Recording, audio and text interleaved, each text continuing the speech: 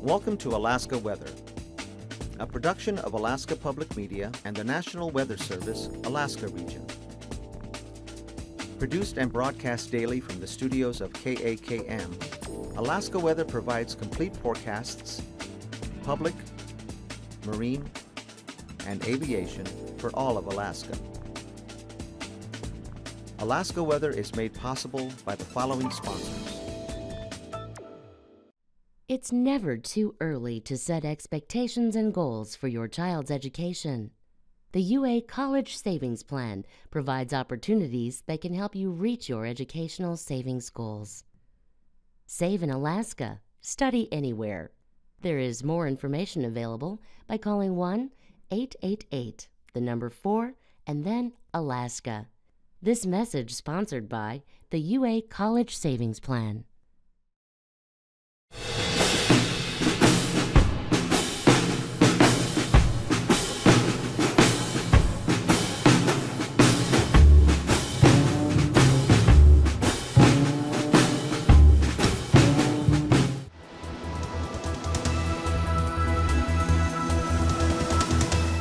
The National Weather Service.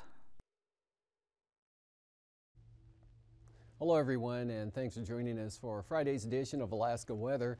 I'm Dave Percy, a meteorologist with the National Weather Service, and I'll be hosting this evening's show. Out to the west, you can see this is the front that's weakening out over the eastern Aleutians and into the Bering Sea today. Snow showers following in behind the main low center back up in through here. And then back to the west, a couple of systems, mass of moisture right down in here with the low center there, and then a colder system up in here. Those two are going to merge actually later tonight and swing on up toward the Aleutians for some increasing winds starting late tomorrow afternoon or evening. And it looks like probably some storm force winds moving into that area late tomorrow night and into Sunday morning. Otherwise, a lot of clear skies here again over the southeast coast. Still some gusty winds, east-northeast 15 to 25 miles an hour here over areas, channeled areas of the southern portion, northern areas again, 25 to 35 miles an hour in gusts up here, more from a northerly direction or north-northeast. A little bit of moisture band of it there across the Queen Charlotte's, bringing pretty good winds, gale force easterlies down there, but those didn't quite make it across Dixon Entrance. There was an increase in the wind, about 15 to 25, but most of the moisture staying down to the south, just some variable cloudiness. But sunshine, Gulf of Alaska again, all the way up to the Brooks Range. You get to the North Slope areas there, and there is some lower clouds. You can kind of see the movement there. And with the lower clouds, there's some patchy areas of fog and a few flurries there. High pressure up there, but some of that low-level moisture getting caught up in the circulation there. So some areas breaking out, other areas seeing sun, while, again, pretty good area there along the North Slope, especially up toward the Brooks Range, seeing the cloudiness. A lot of cloudiness here out in the northern Bering Sea. And this band right through here, kind of a wave there forming on that. That looks like it's going to kind of shear apart, and well, for tonight, the one center back here that you may have seen before I bounce the map ahead, anyway, that's going to weaken into a trough here, and that's going to spread a little bit of moisture in, probably holding off until tomorrow and toward Kodiak Island. Here's that low center swings up like this, so that's going to keep the Alaska Peninsula on the damp side tonight. Periods of light rain or rain and snow mixed. This front here really weakening, just some areas of moisture there, but that's going to be west of the coastline and even Nunivak Island and already to the east of the Pribilofs. Picked up about a quarter of an inch there at St. Paul in the last 24 hours of mostly snow, or all fell as snow until right at the end it mixed with rain.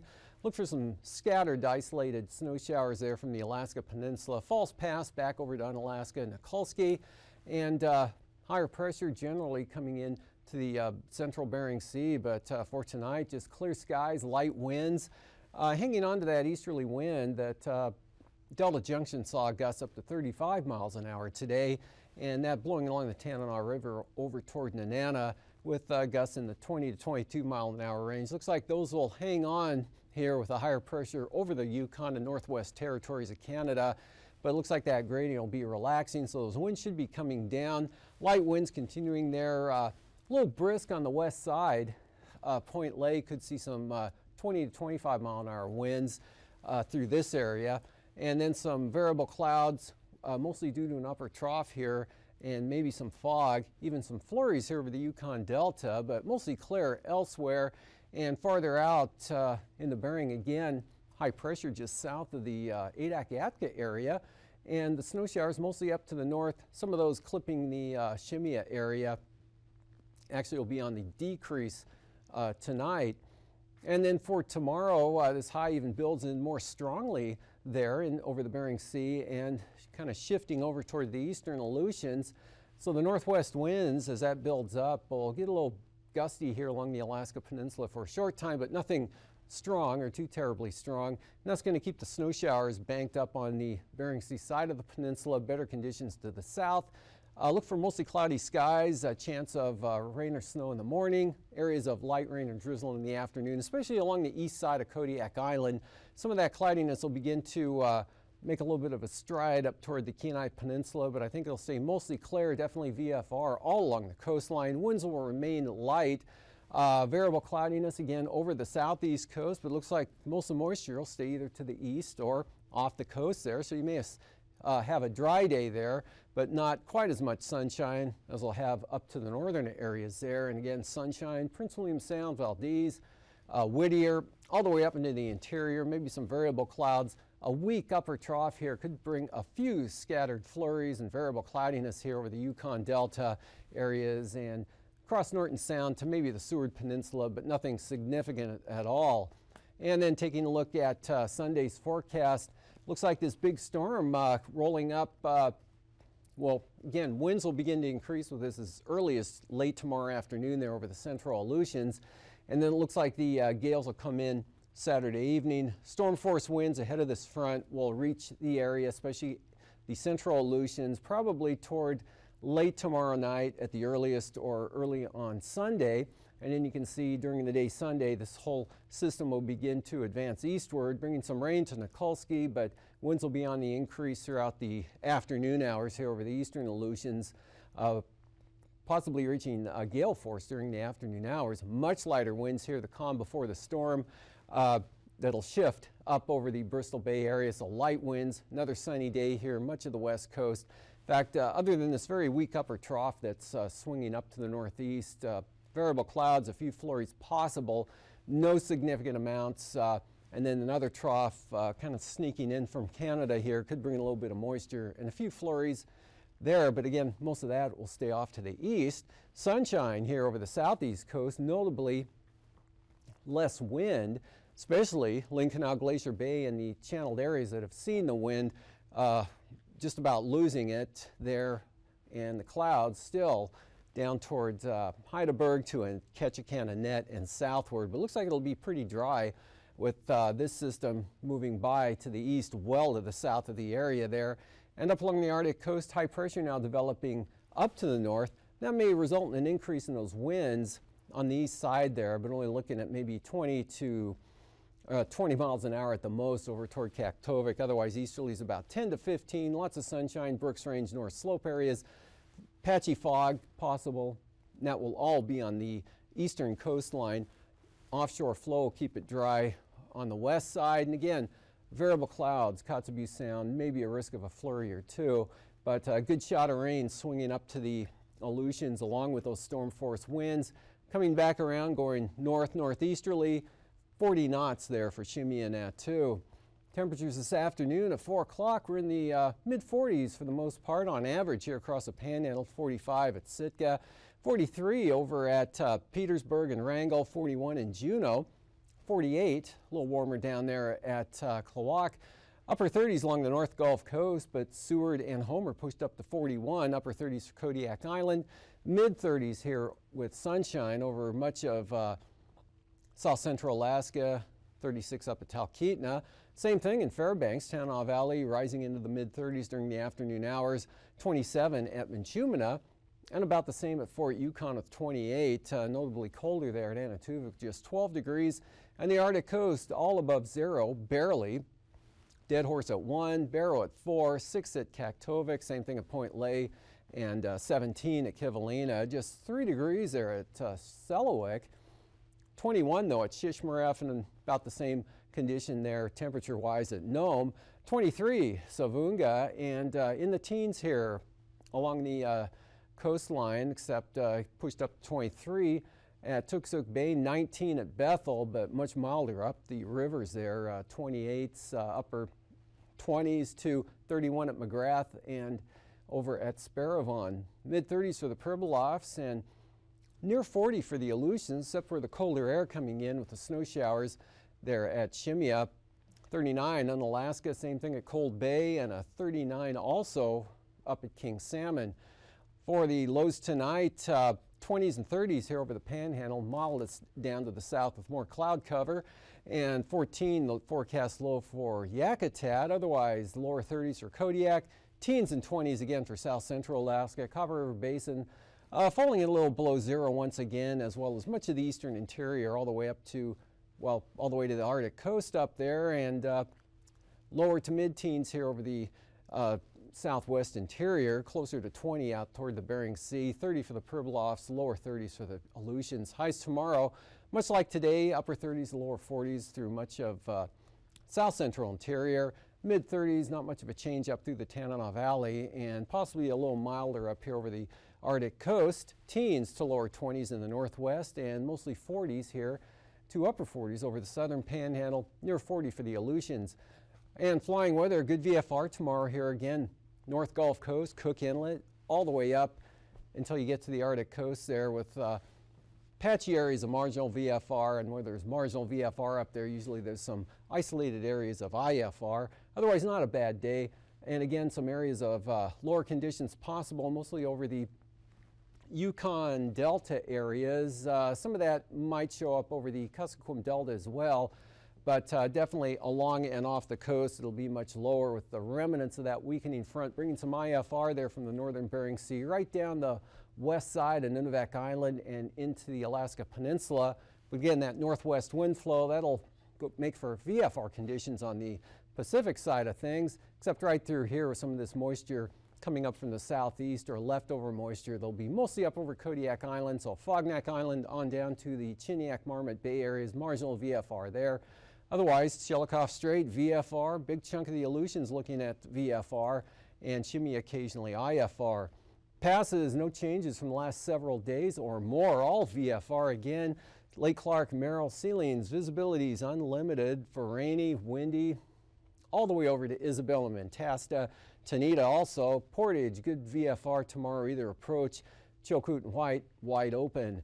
Freezing levels at the surface here, cutting across, well, near the Pribilofs, down to the Alaska Peninsula, then up along the coastline, slicing through the southeast coast, and 2,000 feet down here over the southern areas. And this kind of the outer edge of the freezing levels will be coming northward throughout the day tomorrow. Actually, it'll be quite a push of warm air coming up into the central Aleutians late tomorrow night with that storm system in advance of the front. Otherwise, icing threats, none out there tomorrow, and just a chance of icing, that's about it, of the rime, maybe mixed varieties here, roughly 2 to 12,000 feet, and even less of a chance over the Alaska Peninsula, over to about Unalaska. Otherwise, everywhere else, icing free. The high pressure area aloft now beginning to weaken, and one portion sliding eastward, another portion building back to the northwest, so that's going to allow this trough out here over the west to swing in a little bit there, but again, associated with that front, and not a lot of activity with it or weather. The southern branch down here staying down to the south, and then watching for that development tomorrow that will swing up right up into the central Aleutians. And for 9,000 feet, in advance of that developing storm, high pressure, but note the increase in the winds out there toward Shimia coming up to 35 knots. Light variable winds here, really all across the southern part of the state. Southeast, light for the Panhandle, maybe some 20-knot winds here through the interior. Western Arctic coast, where those brisk wind advisories are for the marine area up there, but lighter to the east. 3,000-foot winds, showing a weak low here over western Norton Sound, so very light winds around that. Light variable winds here, southern Alaska, Prince William Sound, on over to Yakutat, and even light winds for the most part there, except down toward the Prince of Wales Island area, a little brisker, but only 20 knots. And the western Arctic coast, easterlies at around 20 knots. And again, those winds increasing out there. We'll see a significant increase in the winds tomorrow night and Sunday. Turbulence-wise, maybe some moderate chop out toward Shimia. A little bumpy mechanical turbulence with those gusty east winds on the eastern Arctic coast. Otherwise, not too bad here. Mechanical turbulence possible. The Alaska Peninsula, and maybe some leftover stuff for the northern panhandle. And after the hangar flying segment, I'll be back with the marine forecasts.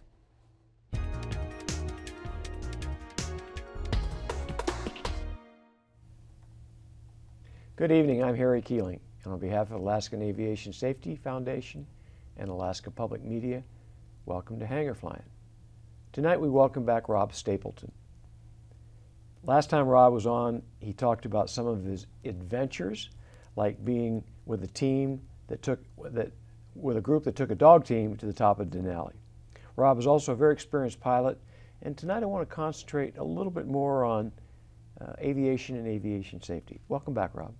Yeah, thanks again. One of the questions I ask my guests is, what one thing would you do to make aviation safety safer in Alaska? I think pilots need to fly more and practice more. I think proficiency is one of the big issues now with the cost of fuel. People aren't flying as much. Some people say weather patterns have changed. I think proficiency is of the utmost importance. Yeah. And if you need, call up a CFI and get them to go out there with it. Absolutely. I've heard that there are about 1,200 CFIs in the Anchorage area, but I think there's probably about 400 active. So it's kind of crazy to me to think that people don't go out and ask a CFI to go fly with them if they haven't flown for a while. Exactly. One of the things I want to talk about was you had mentioned that you had gotten involved with ultralights at Birchwood, and talk a little bit about that. Right. I got involved with Mike Jacober with his Arctic Sparrow aircraft flight school, primarily through an assignment with the Experimenter magazine, the Experimental Aircraft Association's magazine. Mary Jones called me up and asked me to do a photo shoot on Mike Jacober. And in doing so, Mike was like, well, you know, you fly GA aircraft, but you've never flown one of these, so you want to learn how? And I was like, well, yeah, sure, you know, I enjoy flying. So I got started flying with Mike and went through all of his classes. And, you know, I really kind of enjoyed it because you get the real sense of thermals, you know, rivers of air, you know, turbulence, all kinds of things that you don't really experience in a heavier metal aircraft. Maybe in some of the lighter aircraft, like a T-Craft or something. So if someone wanted to fly an ultralight, is there opportunity at Birchwood? Or not any longer, no. Now basically there are no instructors. There are a few instructors around, but the way that the sport pilot rule that was instituted in 2004 requires basically 2 instructors, and there really are not 2 instructors for the different types of aircraft that fall under the sport pilot rule. Previously, there were single-seat ultralight aircraft that operated under Part 103 regulations that didn't require a license, and then there were 2-seat ultralights that you could use for instruction. But when Sport Pilot passed, the waiver that you operated under to instruct is void now. So if we had aircraft to fly and if we had instructors, would a person need a medical? No, not under the Sport Pilot rule. If you're flying under Part 103, you do not need one. But if you were flying a 2-seat, which is most of the more modern ones are 2-seat, and they're now called special light sport aircraft. Or if it's a home-built one, or if it's a previously manufactured one, it's an experimental light sport aircraft. So if someone wanted to really fly an ultralight, can they go to the lower 48 to do it, or is it just really been cut back? I would say that I would recommend that people go to the lower 48 to a flight school, and there are many in California and Florida, and there are quite a few in Texas as well. And what would you say, how many hours or how many flights would you say a reasonably proficient pilot would take to transition? I would say soloing it depends on the experience level of the person and whether or not you're transitioning into a different type. If you're used to stick and rudder, then you probably could do it in 5 hours. If you're not, you're flying weight shift or powered parachute, that might be a little longer, might take 10 hours. Interesting. Almost out of time again. Talk a little bit about the Experimental Aircraft Association. Oh, we've got a real active chapter here in Anchorage, Chapter 42, and basically they hold, they have several meetings in a month. They have a board meeting the first of Wednesday of every month. They have the second Saturday of every month. They have a breakfast at various locations, and they also have the third Tuesday of the month. They have their chapter meetings, and we have different topics, talking about different building scenarios. We've done everything from fabric, metal, visiting guys' hangars that are working on projects.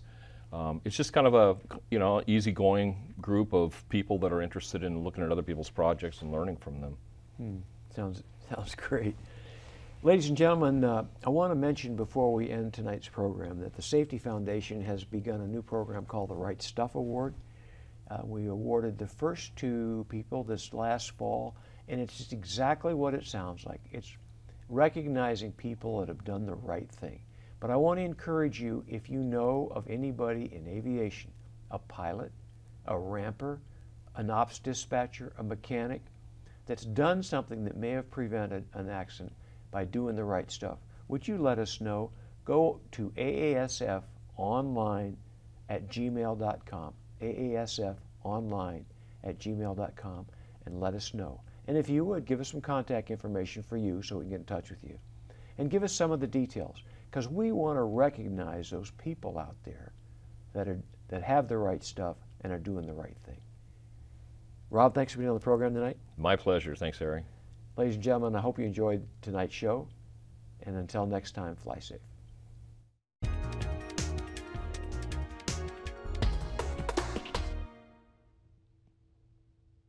Welcome back. Well, winds will be trending down tomorrow here over the northern areas.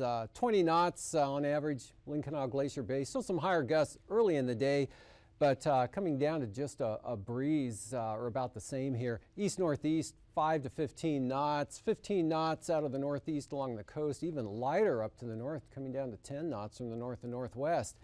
And then for Sunday, pretty light winds, 10 to 15 knots, still in a north-northeast direction there. About the same here along the coast, very light winds, 10 to 15 knots.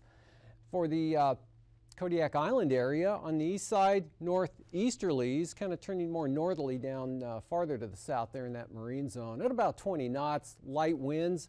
Shelikof Strait extend all the way up into northern Cook Inlet. Light winds, Prince William Sound, northeasterlies 10 to 15.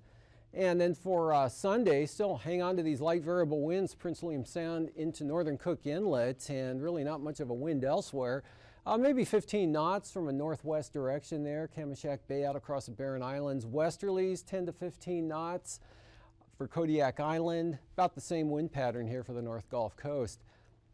And for Bristol Bay, light winds tomorrow, southwest of Kodiak, north at about 15, and then looking at 20-knot winds here across the Alaska Peninsula. It could be a little higher earlier in the day. Could see some small craft gusts for sure here coming out of the bays and passes in the south side zone.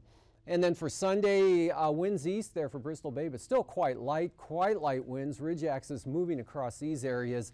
And then throughout the afternoon, winds coming up, swinging around to the southeast, and then possibly by late afternoon up to small craft advisory levels. Out in the Aleutians, southeasterlies 20 from Adak out to Shemya, and 15 to 20 knot southerlies west, and then northwest winds for the Fox Islands. And then actually, again, late tomorrow afternoon, you'll see these winds over the central areas and even back out to these begin to increase. And it looks like storm force winds tomorrow night, late tomorrow night, and into early Sunday. Then the low center comes up here near Amchitka Island, so variable 20, strong gale force northerlies on the west side of that system, south to southeast, 45 knots, maybe even some storm force winds with this. still, especially early in the day there. Gales advancing into the Fox Islands. And then behind the front, winds coming down to the 20 to 25 knot range. Then for the southwest coast, pretty light winds, variable to southeast, 10 to 15 knots here from Kuskokwim Bay right up to St. Lawrence Island. West 20 or so for the Pribilof, southwest maybe 20 knots for the northern Bering Sea. Probably looking at a lighter wind condition tomorrow afternoon and evening. And into early Sunday, late in the day, these east winds will be coming up. Small craft advisories, definitely for St. George Island. And for the coast here, very light winds, 10 to 15 knots out into the northern Bering Sea. Light variable winds, a wind-free day up there for St. Lawrence Island. And for the Arctic coast, easterlies 10 to 15, brisk wind advisories here on the west side tomorrow, and then trending down to just 10 knots by the time you get into the Chukchi Sea, or well down here, yeah, that's Chukchi Sea, that's right, although it extends up through here. Anyway, easterlies tending to increase possibly here on the east side, otherwise 10 to 15 knots there for the eastern coast, central coast, and coming down, losing the brisk wind advisories tomorrow night on the west side here. Very light winds, mostly from a south to southeast direction, so no gradient at all there on the west side. And for tonight, again, looks like not much of a gradient here all along the coastline, but enough of one up there to keep the easterlies a little higher on the western Arctic coast. Fair night here, light winds most everywhere. Winds along the Tanana River tending to die off. Windiest areas will be here over the northern southeast coast. Variable clouds to the south. And this weakening front, again, keeping some moisture in over the Alaska Peninsula in the form of light snow or drizzle or even some rain conditions. Snow showers back out to the west, but not a whole lot. High pressure building in ahead of the next big storm that moves up to this position sometime on Sunday. Have a great evening. These forecasts are to be used for planning purposes only. Call 1-800-WX-BRIEF for a formal pre-flight briefing. Always file a flight plan before you go flying. The U.S. Coast Guard Auxiliary urges you to leave a float plan with a friend or the harbor master before you go boating. Alaska Weather is made possible by the following sponsors.